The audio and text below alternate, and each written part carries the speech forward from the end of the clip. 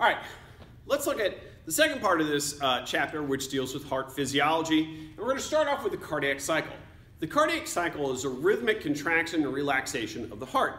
And I'm going to give you a couple terms that you've heard before. One is systole, and the other is diastole. And you've probably heard those in relationship to blood pressure, but they originate here in the heart. So what systole means, this is a phase in a heart, this is a phase when a heart chamber wall contracts. And so if we think about that with blood pressure, if we're pushing blood out of the heart, more blood's in the blood vessels, the blood vessels are going to have a higher blood pressure because of that. And diastole is a phase when a heart chamber wall relaxes. So if it's relaxing, blood is filling into that chamber, and so there's less blood in the blood vessels, so our blood pressure will go down. All right? So both the atria are going to contract and relax at the same time. All right, and both the ventricles are going to contract at this and relax at the same time. All right, but when the atria are contracting, they are pushing blood down into the ventricles. All right, so the ventricles have to be relaxed in order for that to occur. All right, and when the ventricles are contracting, they're pushing blood up and out of the heart. And at that same time, blood is filling into those atria. So when we look at the heart, we're going to see the atria contract, then the ventricles contract. Then the atria contract, then the ventricles contract. Okay? So that's how it works. So when the atria are contracting, the ventricles are relaxed. And when the ventricles are contracting, the atria are relaxed. All right? So our average heart rate is about 75 beats a minute.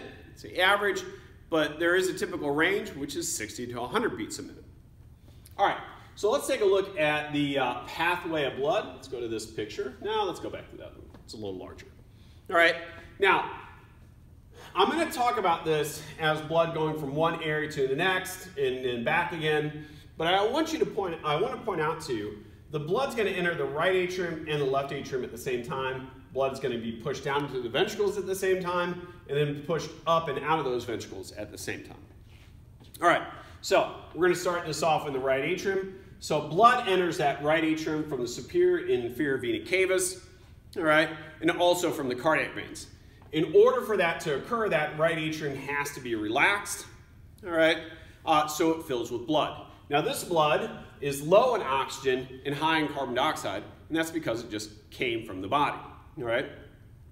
Next, when those atria fill, they're going to push blood through that bicuspid or tricuspid valve into the right ventricle. The right ventricle has to be relaxed in order to fill it with blood. Once it fills with blood, it's going to contract, and it's going to push blood through the pulmonary semilunar valve into the pulmonary trunk. And from here, that blood is going to go to the lungs. So it moves from the pulmonary trunk to the pulmonary arteries to the capillaries in the lungs.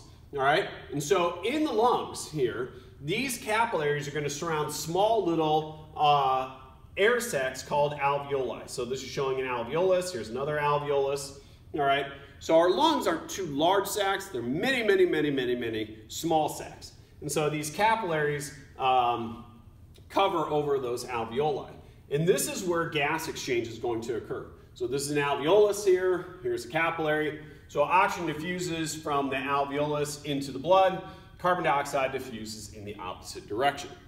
Okay, so going back to this picture.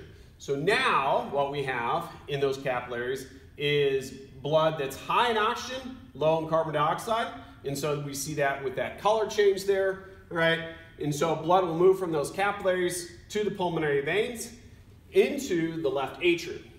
The left atrium has to be relaxed in order to fill with blood. Once it fills with blood, it's going to contract and push blood through the bicuspid valve into the left ventricle. The left ventricle has to be relaxed in order for that to occur. Once it fills with blood, it will contract and it's going to push blood into the aorta, into the arteries, and from there it goes to capillaries all over the body, which are next to body cells. And so here we're going to have gas exchange occurring again. And so here oxygen will diffuse into the body cells, carbon dioxide will diffuse from the body cells into the blood, all right? And then blood will move from those capillaries to veins, to the superior inferior vena cava, and we start this whole process over again, all right? So getting into the right atrium. So blood will move from the right atrium to the right ventricle, to the lungs, from the lungs to the left atrium, left ventricle, out to the body, and then from the body back to the right atrium, right ventricle, to the lungs, and so on, right? And as I said before, when blood is entering the right atrium, it's also entering the left atrium at the same time. So that blood is then being pushed down into the ventricles at the same time, and then being pushed up and out of the heart at the same time. All right, let's take a look at heart sounds.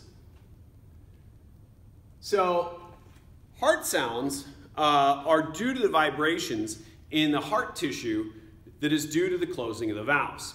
So what you're going to hear in this, let's just go ahead and go back to this picture works fine. All right, so what you're going to hear is this lubbed up sound. So lubbed up, lubbed up, lubbed up. All right, so the lub is the first sound that we hear. And this is made when the atrioventricular valves are closing. So these valves right here. All right, so this is occurring. So when these valves are closing, that's when the ventricles are contracting. So when the ventricles are contracting to push blood up and out, those valves close to prevent backflow. The second sound is the dup sound. And this is made when the semilunar valves close. So these valves here. All right, so when those valves close, that's when the ventricles have completed their contraction. So they've pushed as much blood out of those chambers as they're going to push.